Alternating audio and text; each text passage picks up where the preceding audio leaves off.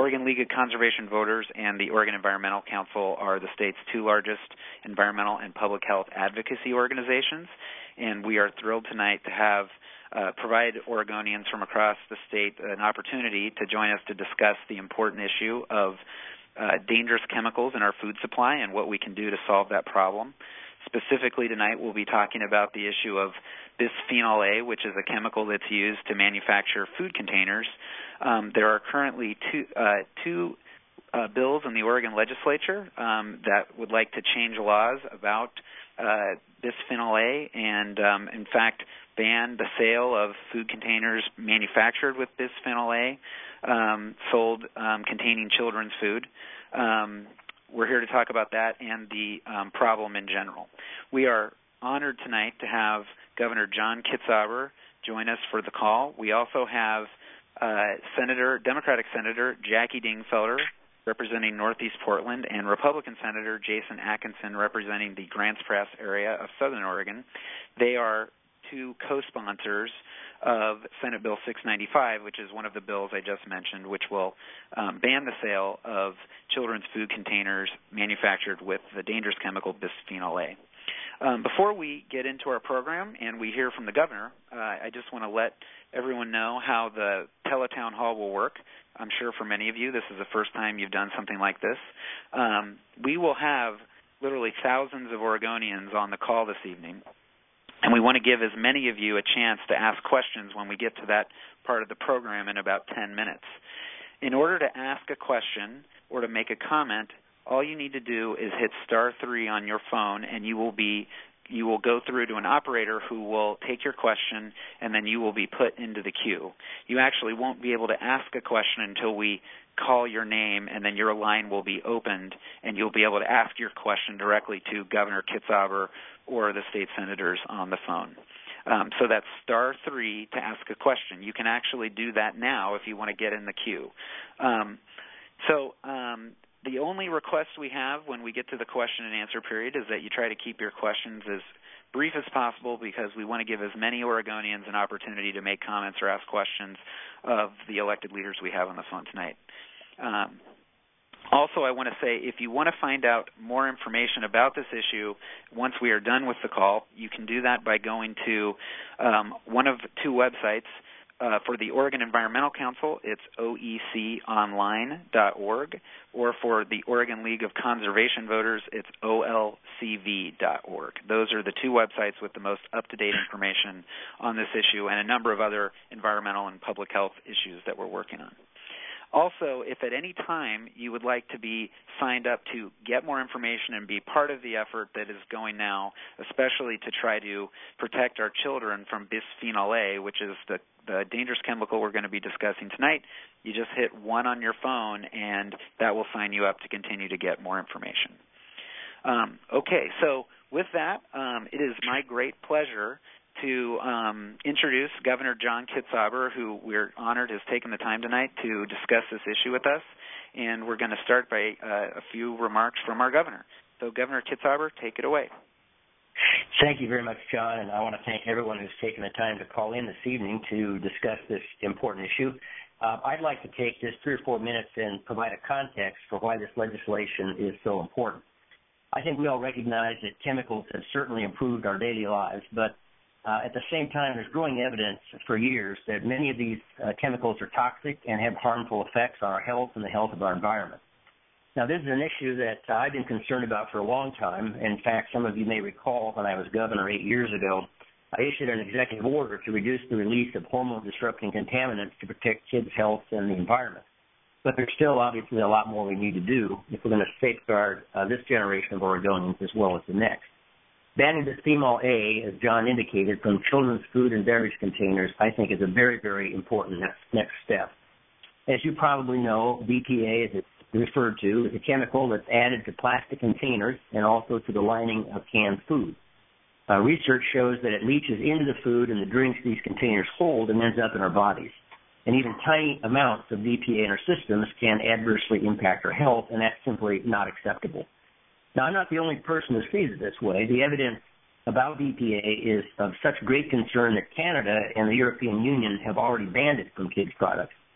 The FDA here in the United States, which regulates these kinds of products federally, has also spoken out about its concerns regarding BPA, but it doesn't have the ability to ban it under our current regulatory framework, so it's up to the state to take action. In fact, 9 other states have already passed BPA bans, and I think Oregon should be the next, which is why I strongly support Senate Bill 695, the BPA-free baby bill. Not only will this legislation protect kids' health, it will also have the effect of saving taxpayers millions of dollars in medical costs and give families peace of mind because parents will no longer have to worry that they're buying sippy cups or baby bottles that might make their children sick. There's also another issue here that involves environmental justice that I want to touch on for just a second. Consumers are already demanding BPA-free products from their kids and themselves, and the market is actually starting to respond, but not fast enough.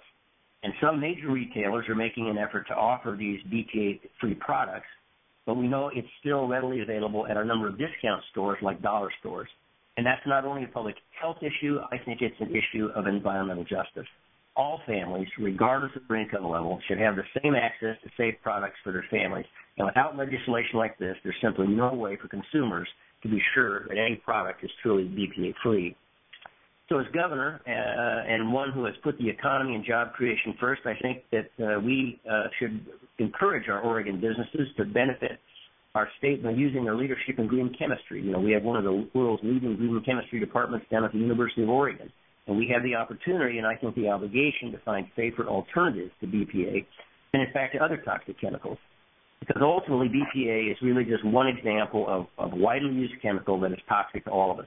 And if we can simultaneously focus on creating safe alternatives to these toxics while taking a smarter, more comprehensive approach to how we deal with them by focusing on chemicals of concern that are known to have harmful impacts on health, I think that we can help Oregonians prosper and live healthier lives. So Senate Bill 695, the BPA-free Baby Act, makes ultimate sense to me as a governor and also as a former physician. And I look forward to working with the bill co-sponsors, Senator Atkinson and Senator Dingfelder and their colleagues in the House and Senate to pass this bill.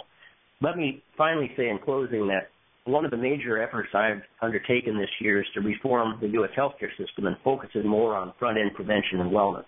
And clearly, if we can keep people out of the acute medical system in the first place, it saves millions of dollars and also improves the health of the population. Senate Bill 695 is in perfect alignment with the larger strategy to address healthcare costs in the state of Oregon. And that's another reason I'm a strong advocate of this legislation. Okay, great. Thank you very much, Governor Kitzhaber. Governor Kitzhaber will be on the phone here to take questions from our participants from across the state.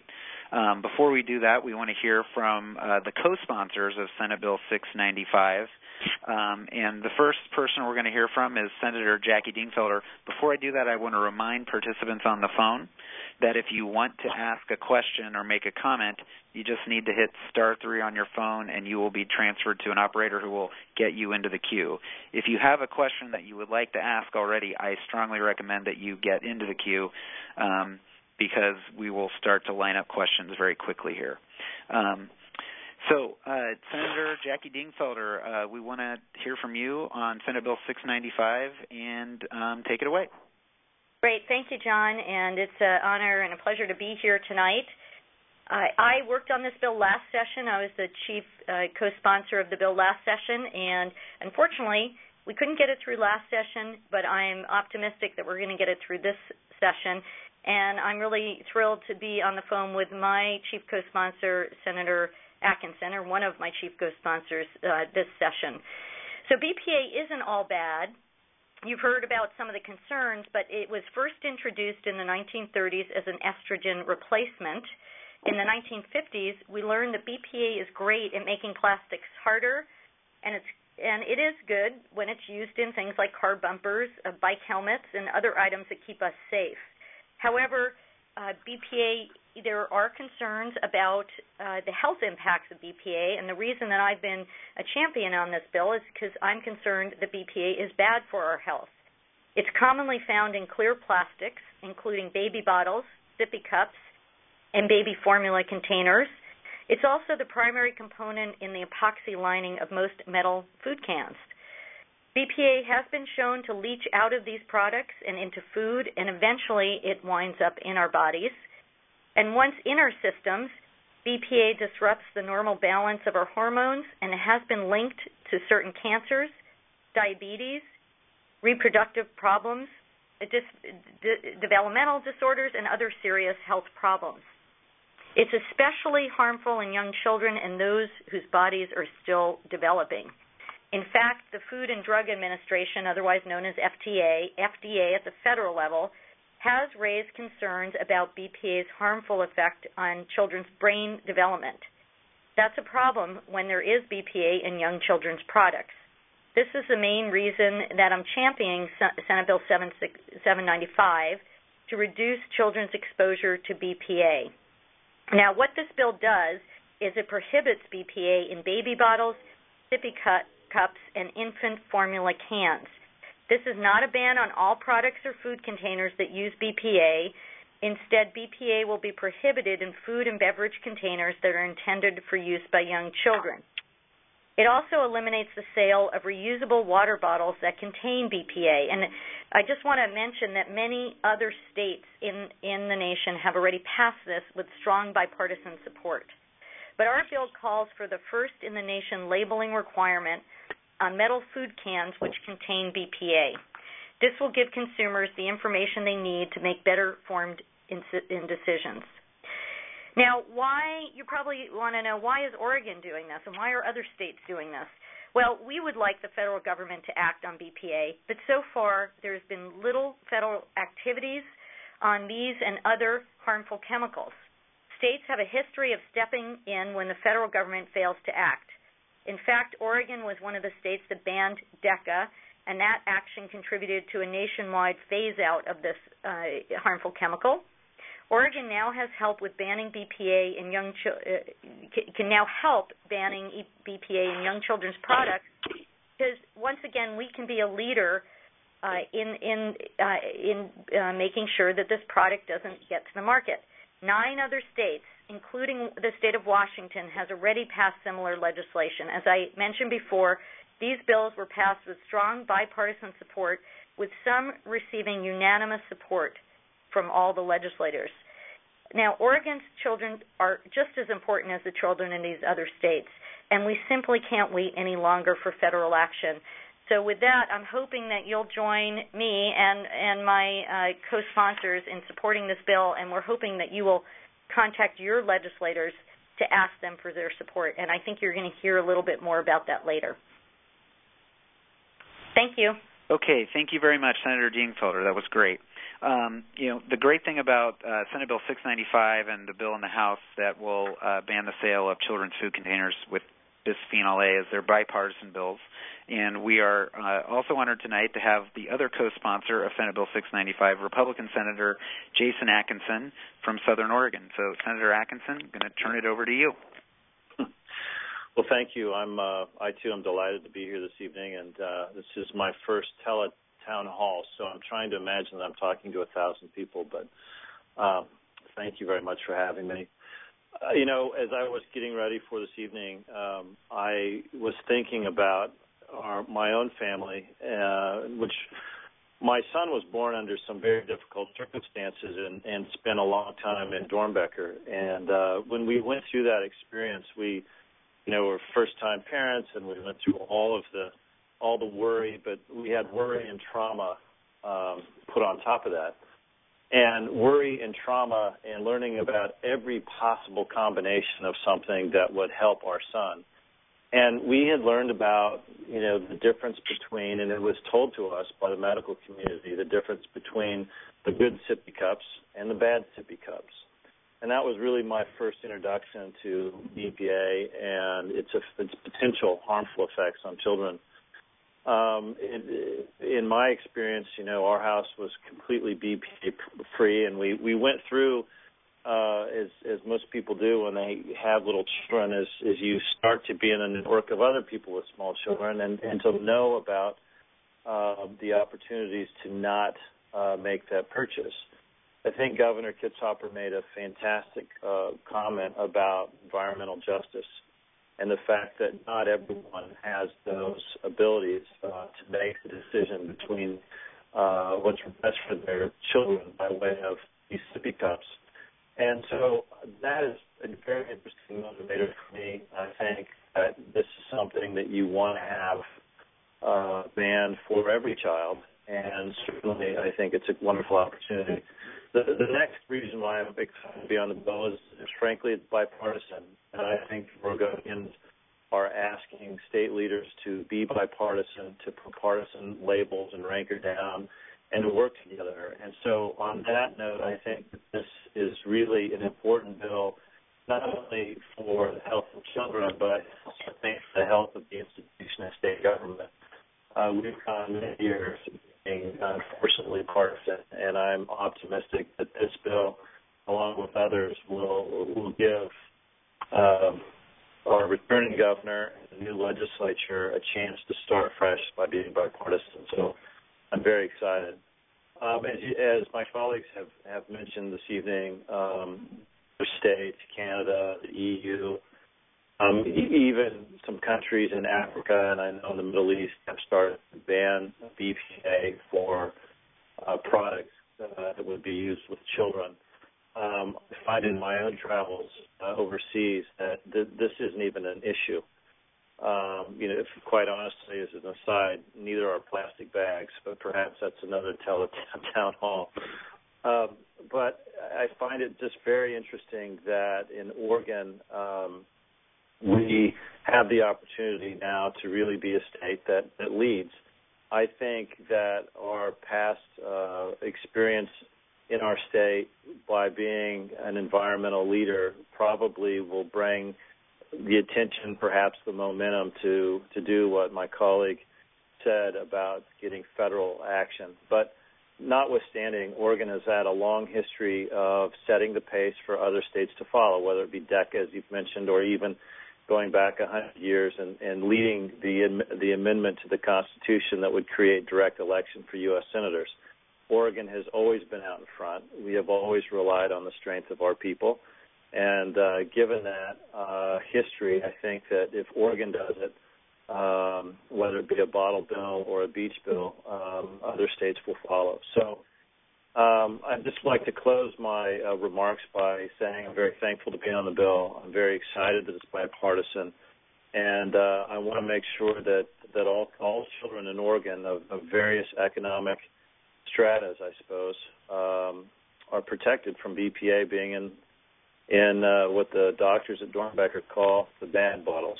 So with that, I'll hand it back over. Renee Hackenmiller-Paradis, who is Oregon Environmental Council's Environmental Health Program Director. She has a Ph.D. in genetics from the University of Chicago and an MPH in Health Management and Policy from Portland State University. She's overseeing the effort to evaluate the economic cost to Oregon of certain diseases and disabilities that are attributable to environmental causes and dangerous chemicals. And I want to just give Renee a minute to make a couple of comments, and then we'll start the question and answer period. Go ahead, Renee. Great. Okay, great. Thank you, John, and thank you to Governor Kitzhaber and Senator Dingfelder and Senator Atkinson for participating in this important conversation tonight. I just want to reiterate a few high points that have already been covered for people who might have joined the conversation late.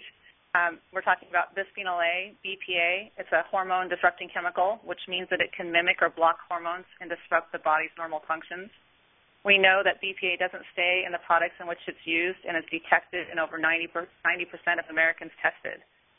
Hundreds of studies have linked BPA to health concerns including early puberty, low sperm count, miscarriage, diabetes, obesity, cancer, and improper brain development in children.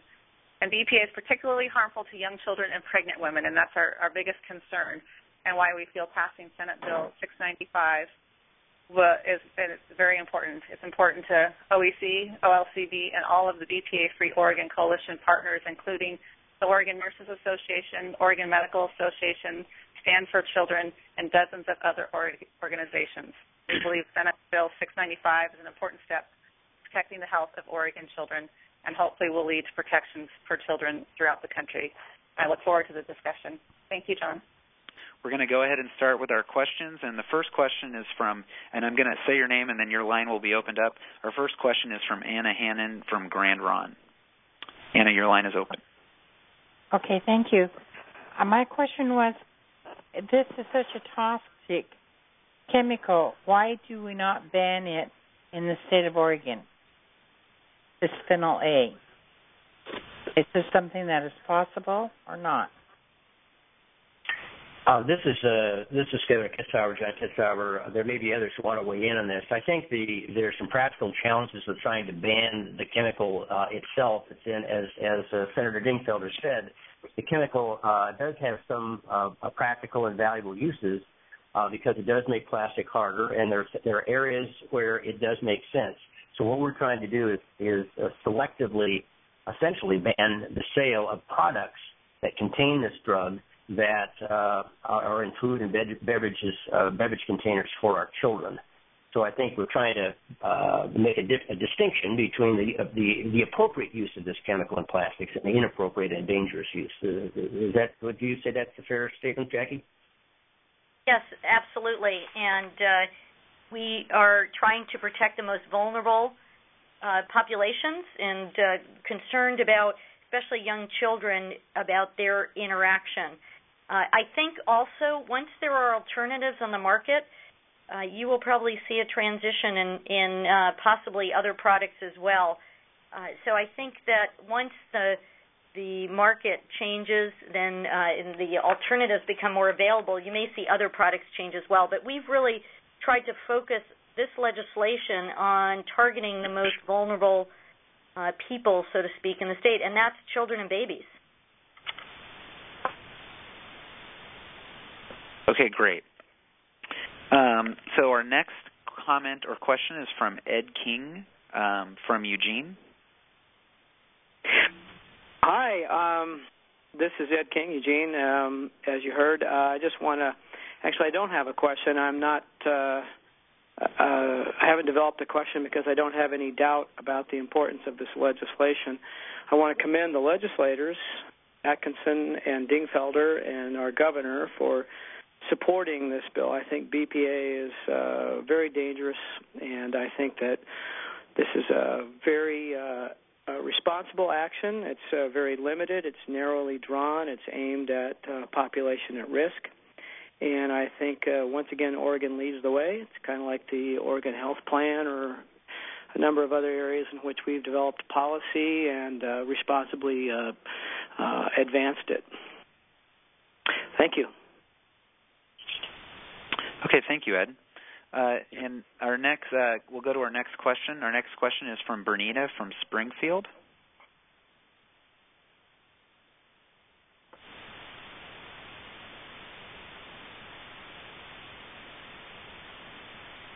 Bernita?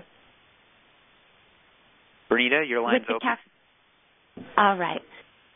Hi, I'm curious, with the cafeteria trays, if in the schools they have it there, if the BPA levels are coming out, how much would be coming out on the cafeteria food or with them, with the children?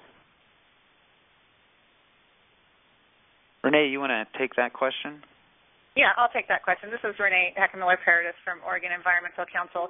And really, it's when it has contact with food that causes it, that initiates a chemical reaction which causes it to leach. So on a food tray, we're really not going to get very much, we're probably going to get no impact of it. It's pretty solidly bound there. You have to have those chemical reactions like you would have in a food can to have it be leached and then end up in your body. So that's why this legislation is focused on food contact items, because we know from a large number of studies that that's how we get the most exposure to it and how it gets into our bodies. Okay, thank you. Our next question is from Linda Douglas from Seaside. Linda, your line's open. Go ahead. Okay, I just had a thought about all these problems with plastic, and why aren't we looking into biodegradable, safe plastics, like I understand can be made from corn?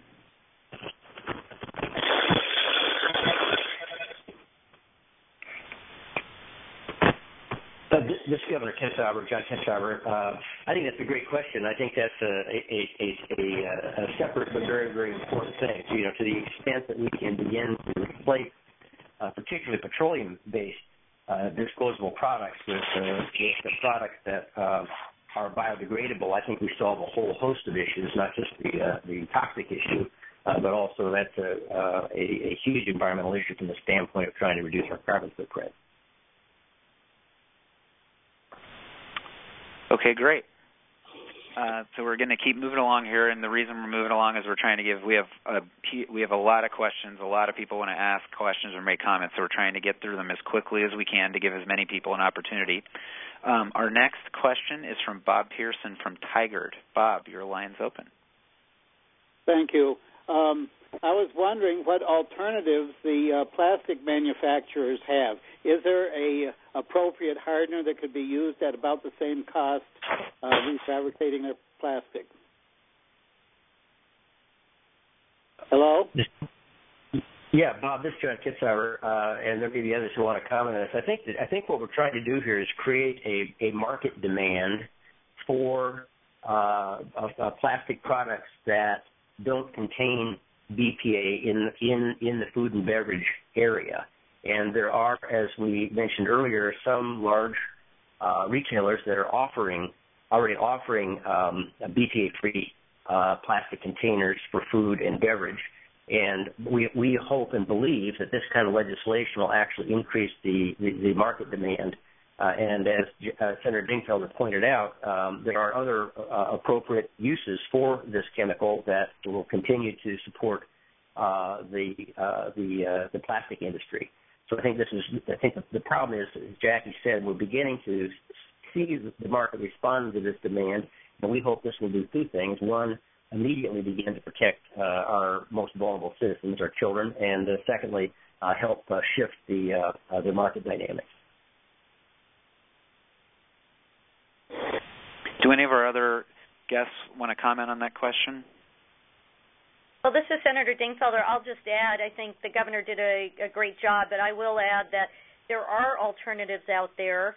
There are retailers that are carrying BPA-free products already, but what we're trying to do is make sure, as I think Senator Atkinson mentioned, that this is not going to be an equity issue, that people can afford to shop at those stores or buy those products, and other people who can't are left with the products that have BPA. I think there are alternatives out there. The plastics industry has been working hard to look at alternatives, and so they're available. There are products out there that are BPA-free. We're just trying to make sure that all the children's products are BPA-free, and that even all of our citizens are protected. As far as the lining of cans, that's something that we're still working on for some products. Tomatoes is an interesting one because the can manufacturers have been working to come up with a BPA-free lining that won't interact with the acid in tomatoes. And so we have a lot of really smart chemists that are working on this in the United States. So it's something that we're in transition, but as far as the sippy cup and the baby bottles, those products are already available now. Okay. Before we go to our next question, we want to just take a quick poll of everyone who's on the phone, and this is the question, and you just answer yes by hitting 1 or oppose or no by hitting 2. There's currently legislation in Oregon's legislature that would ban the use of bisphenol A in baby bottle and sippy cups and some containers. If you support the effort to ban the use of BPA in these products, press 1. If you oppose it, press 2. Okay, and we're going to go to our next question. And this question, we actually have this question from a number of people. So if you've asked this question, we probably won't get to it. We have 5 different people who want to ask a similar question, and that's about the FDA and bisphenol A. And so Debbie Bishop from Portland, you're on the line. Go ahead and ask your question. I have been wondering why the FDA has enough control to just arbitrarily ban some things, but something like this has to go through a legislative process. Why can't they just say enough is enough, take it off the market, and put an end to it? Why does it have to go through this huge process when the FDA has as much power as they do? So, Debbie, this is Senator Dingfelder, and that is an excellent point. And the reality is that the FDA moves very, very slowly. They've only banned a handful of products over the years, and unfortunately, because of the lack of leadership at the federal level, that's why the states are taking this up. And frankly, this is not the first time that we've seen it. We've seen it with many other chemicals and many other policies, and the way that Congress is right now, where it's very split, I'm sure you know, there's a partisan divide. Frankly, I think that you're going to see states taking more and more of the leadership. So I absolutely agree with you. I think the FDA should be taking federal action, but in the absence of that, I certainly, as a state senator, am not going to sit around and jeopardize the health of our vulnerable citizens when we can take action at the state level to do this, to implement this ban. This is Senator Atkinson. I would agree. I think what you're seeing is the ability for the states to do it. And with the states and with the businesses that are in our states, for instance, the food processing industry, we will demonstrate essentially to the federal government that not only is this good policy, but that business will respond and everything we can get this out of the hands of, or actually out of the food stream. I think waiting for the FDA is like waiting for a lot of very great things to get, I think, a lot in the pharmacy world. The long length of time it takes for breakthrough drugs to get on the market after they go through rigorous and all the time spent at the FDA level. On the flip side of that, for as much protection as built in on the pharmaceutical side, we also have that long drag of time for things that are harming children, in this case BPA. So the fact that the states are involved, to me, isn't alarming. I think it's actually good news. Okay, thank you. So let's move to our next question, and it's from Nancy Nicholas in Southeast Portland. Nancy, go ahead. Your line is open.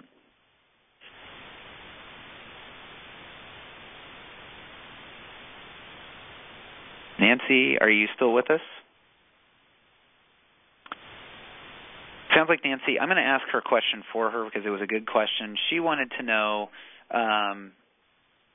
is there any way to know which products on the shelves in grocery stores are manufactured with bisphenol A, and will this bill, the legislation, will the bills address that in any way? That was Nancy's question. I was going to say, this is Senator Dingfelder. I don't want to jump in and answer all the questions. And Renee, do you want to say anything about this? Sure. This is Renee. I can answer that. So there are, when you look for baby bottles and sippy cups, there actually are a large number of them that are now labeled BPA-free, but there still are products on the shelves that don't say if they're BPA-free or not, and so you're left guessing. And then when you're talking about canned food, you have almost no way of knowing, and there's actually lots of false information out there.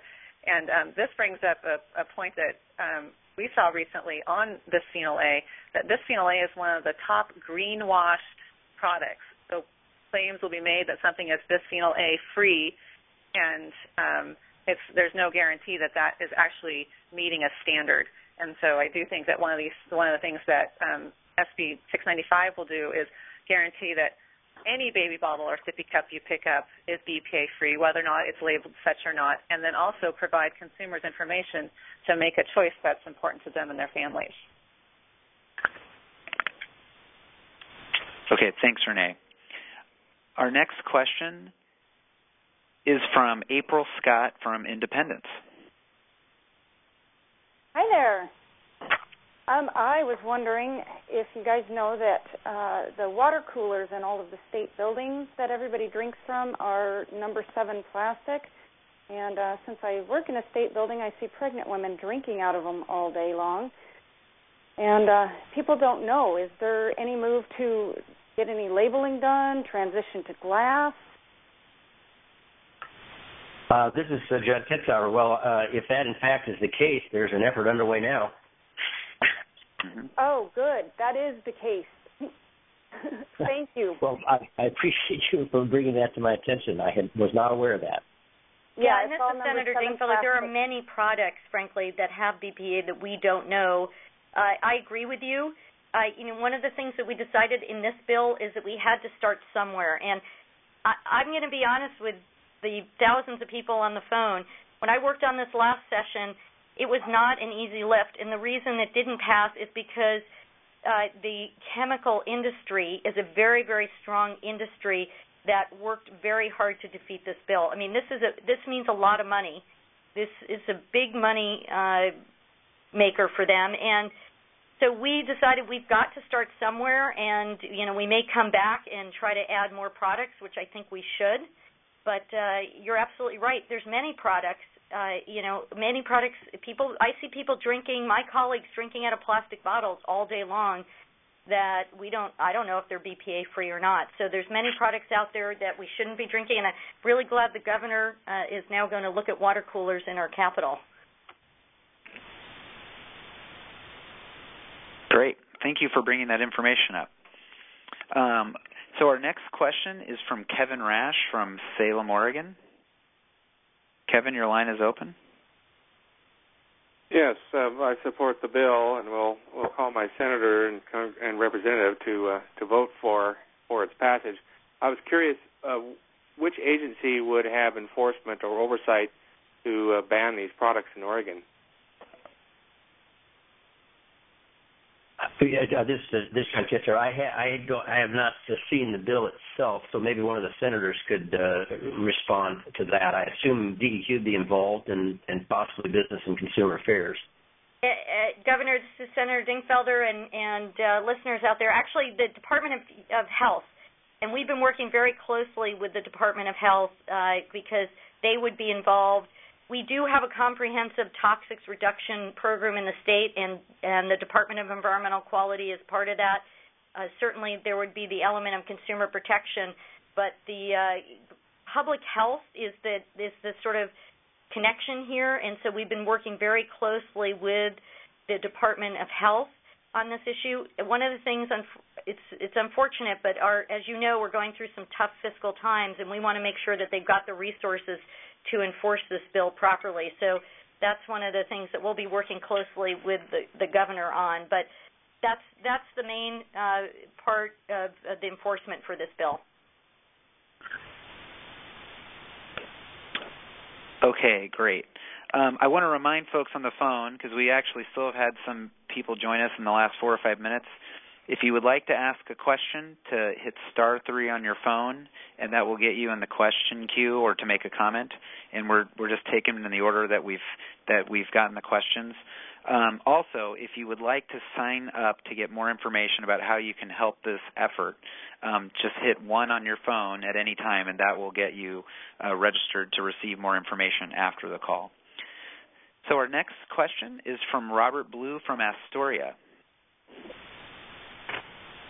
Okay, my question is, a newly released study that I believe was released just this week shows that estrogen-type chemicals are found in other plastics, including BPA-free products, that some of the other hardeners and softeners also create this type of problem. And in some cases, even the BPA-free products have higher levels of the estrogen-type products. So has this been considered yet? And the study also shows that high heat and low temperatures cause the most leaching. Rachel, you want to take that? Oh, sorry, Governor. Go ahead. I was going to put it to Rachel. I was simply going to say that I think that I have not seen that study, but I don't at all doubt it. I think that we are just beginning to scratch the surface of the number of toxic agents that we take for granted that are all around us in our environment, and that contributes to the mortality and morbidity of our citizens and to huge healthcare costs downstream. And obviously, this bill begins to tackle that problem, but I wouldn't want anyone to think that this is an end point. It's rather a beginning point. Renee, did you want to comment on that? Renee, did you also want to make a comment? Go ahead. Yeah, this is Renee, and I am familiar with that study. First, I want to say that one of the most commonly used compounds for the BPA-free bottles has been shown to not have estrogen-like properties, but that doesn't mean that all the other types of plastic out there don't. And it's really just, it's symbolic of some bigger flaws in our chemical regulatory system, that we allow chemicals to get on the marketplace that can have these impacts. But I fully support what Governor Kitzhaber said, that we need to start someplace, and it's going to be a long challenge to completely fix the system. But this is a place that we can start and something we can tackle, while at the same time continuing to work on those issues to make sure that the next chemical that comes onto the market doesn't have these properties. So working in parallel to try and solve a bigger problem.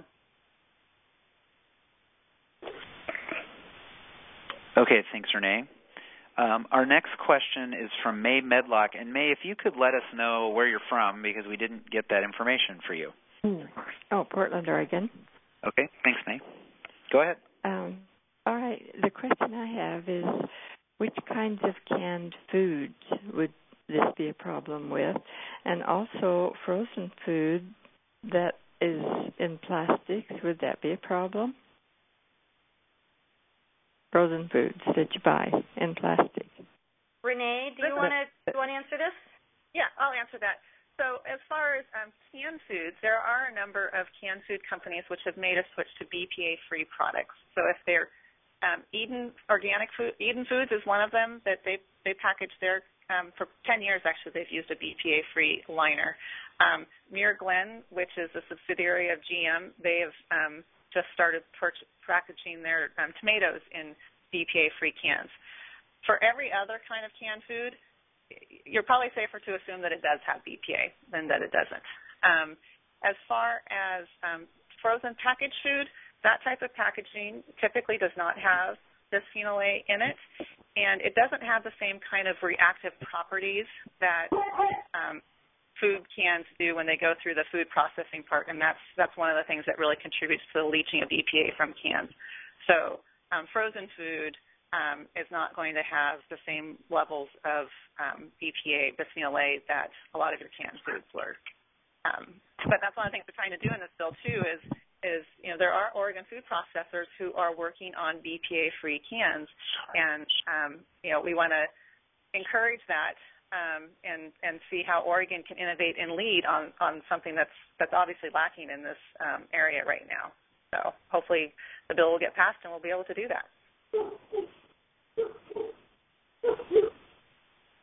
Okay, and I want to give everyone on the phone one last reminder. If you want to ask a question, to just hit *3 on your phone, and you'll be transferred over to an operator who can get you into the question queue.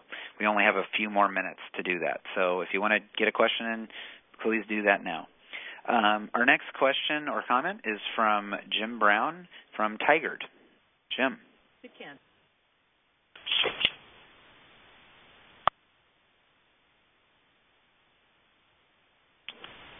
Okay, Jim is not with us.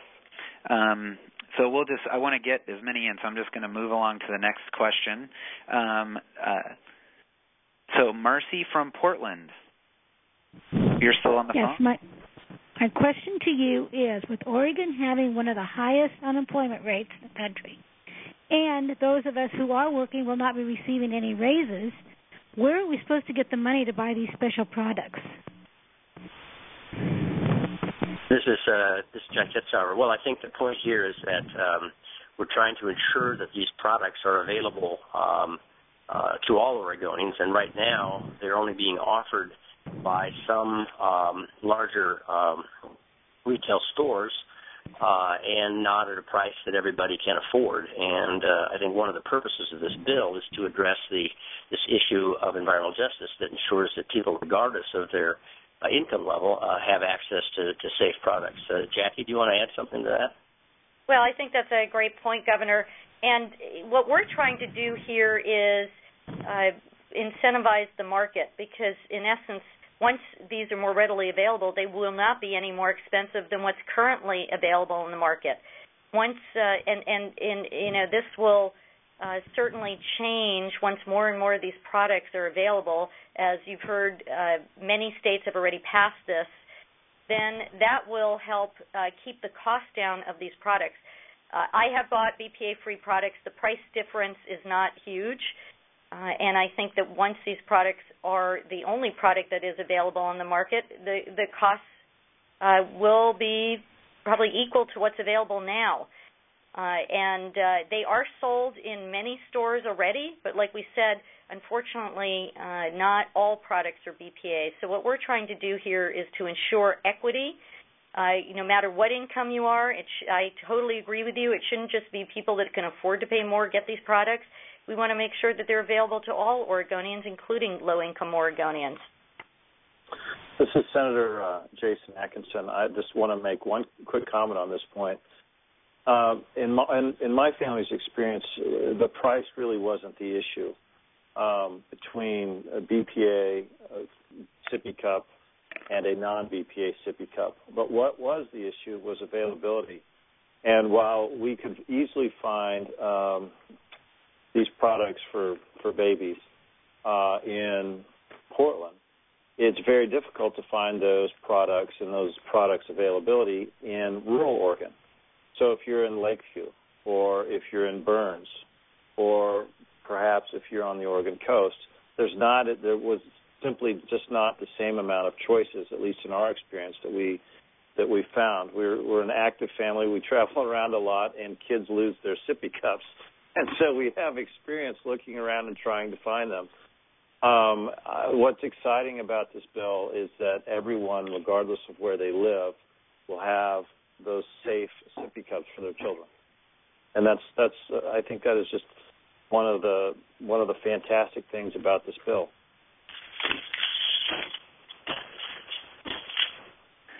Okay, great, and we have time for one more question, and we want to the next. So that final question is from Kelly Chapman from Marcola, Oregon.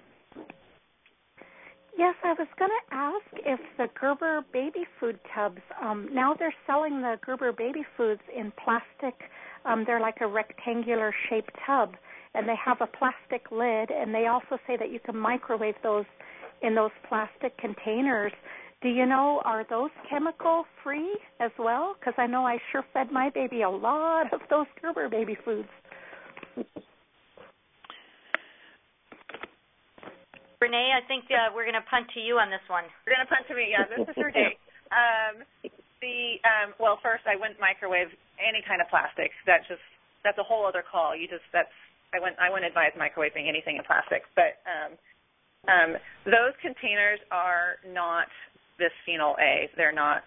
They actually are a different type of plastic, which has been around for as long as BPA, and it doesn't have the same types of endocrine disrupting properties that BPA does.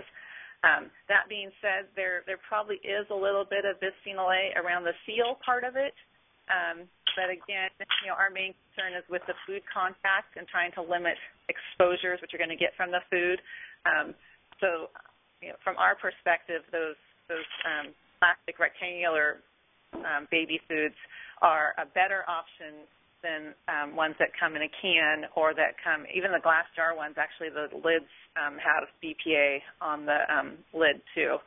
So it's not a perfect solution, but it's better, and it's pushing the market, and they'll hopefully eventually get there with legislation such as Senate Bill 695. And Renee, can't Oregonians go to OEC's, Oregon Environmental Council's website for more information like this? They can at www.oeconline.org. You have information about specific products and things like that. We do. We have specific products and pictures of products for helpful information. Yeah. Great. Okay, well, thank you, everyone. To wrap up, I'd like to give Governor Kitzhaber just a minute to make some closing comments, and then we will be wrapping up. So, Governor, I'm going to turn it back over to you. Well, thanks very much. First, I want to thank all the Oregonians who took time to call in here, and I particularly want to thank our two legislators for their courage and leadership in pushing this piece of legislation. Again, I think this is a very, very important first step to try to address some of the many toxic substances that are having an impact on the health of our children and our population. And I think this is a very, very important step also in a larger effort to rein in costs in our healthcare system and create a system that actually improves the health of our citizens. So, again, strong support of the bill. I hope you'll have an opportunity to contact your legislators and tell them that you also think it's a good idea.